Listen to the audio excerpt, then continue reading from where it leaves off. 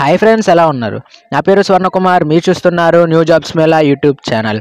Friends, మనకి ఇక్కడ రీసెంట్గా చూసినట్లయితే ఇండియన్ రైల్వేస్ నుంచి ఒక నోటిఫికేషన్ అయితే రిలీజ్ అవ్వడం జరిగింది. ఇది చాలా పెద్ద నోటిఫికేషన్ అని చెప్పొచ్చు, ఎందుకంటే ఇందులో చాలా పోస్టులు అయితే ఉన్నాయి. మీ అందరికీ చాలా యూజ్ అవుతుందని అనుకుంటున్నాను.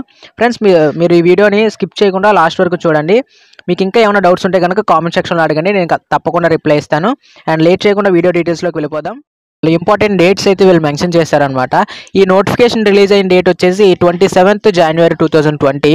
అండ్ అలాగే మనం ఆన్లైన్లో రిజిస్ట్రేషన్ చేసుకోవడానికి స్టార్టింగ్ డేట్ వచ్చేసి 14th February 2020 and last date వచ్చేసి 13th March 2020 అనమాట. ఈ డేట్లోగా మనం రిజిస్ట్రేషన్ అనేది కంప్లీట్ చేసుకోవాలి. అండ్ అలాగే సెలెక్టెడ్ క్యాండిడేట్స్ లిస్ట్ అనేది 30th March 2020 వాళ్ళు రిలీజ్ చేస్తారనమాట.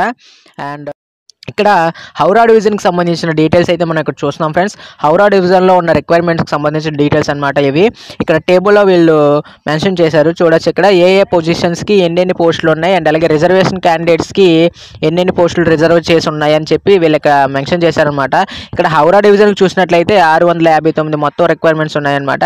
అండ్ అలాగే అందులో అన్రిజర్వ్డ్ క్యాండిడేట్స్కి వచ్చి 270, ఎస్సీ క్యాండిడేట్స్కి వచ్చేసి 98, ఎస్టీ క్యాండిడేట్స్కి 49, ఓబీసీ క్యాండిడేట్స్కి 177 అండ్ అలాగే ఈడబ్ల్యూఎస్ క్యాండిడేట్స్కి అండ్ 65 పోస్టులు అయితే వీళ్ళు మెన్షన్ చేశారు ఫ్రెండ్స్. ఇక్కడ మనకి సీల్డా డివిజన్ అండ్ అలాగే మల్డా డివిజన్కి సంబంధించిన డీటెయిల్స్ అయితే వీళ్ళు పోస్ట్ చేశారు. ఇక్కడ ఈ టేబుల్లో మెన్షన్ చేశారనమాట.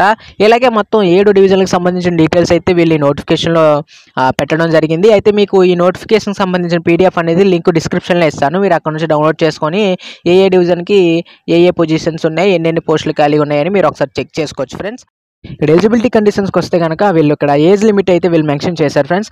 24 సంవత్సరాలలోపు ఉన్న అభ్యర్థులు ఎవరైనా ఈ ఉద్యోగాలకి దరఖాస్తు చేసుకోవచ్చు. అండ్ అలాగే రిలాక్సబుల్ ఏజ్ కూడా వీళ్ళు మెన్షన్ చేశారు. ఇక్కడ చూసినట్లయితే ఎస్సీ ఎస్టీ క్యాండిడేట్స్కి 5 years అండ్ అలాగే ఓబీసీ క్యాండిడేట్స్కి 3 years, పీడబ్ల్యూడీ క్యాండిడేట్స్కి 10 years అనమాట. ఈ విధంగా ఏజ్ లిమిట్ అయితే వీళ్ళు మెన్షన్ చేశారు. ఎడ్యుకేషన్ క్వాలిఫికేషన్స్కి వచ్చినట్లయితే ఇక్కడ 10th class ఆర్ 10+2 ఎగ్జామినేషన్ సిస్టంలో 50% మార్క్స్తో పాస్ అయిన అభ్యర్థులు ఎవరైనా ఈ ఉద్యోగాలకి దరఖాస్తు చేసుకోవచ్చు అనమాట. దరఖాస్తు చేసుకోవాల్సిన అభ్యర్థులు మెడికల్ సర్టిఫికేట్ కూడా ఆన్లైన్లో సబ్మిట్ చేయాల్సిన అవసరం ఉంటుంది.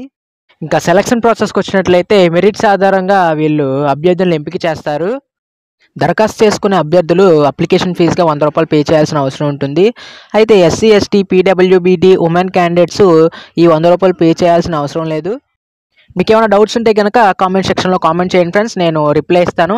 అండ్ అలాగే ఈ వీడియో ఇంతే ఫ్రెండ్స్. వీడియో నచ్చితే కనుక లైక్ చేయండి, షేర్ చేయండి, సబ్స్క్రైబ్ చేయండి. సబ్స్క్రైబ్ చేస్తే నేను ఎటువంటి వీడియోస్ తీసుకొచ్చినా మీకు నోటిఫికేషన్ వస్తుందన్నమాట. ఆ నోటిఫికేషన్ ద్వారా మీరు డైరెక్ట్ వీడియో చూడొచ్చు. And thank you friends. జై హింద్.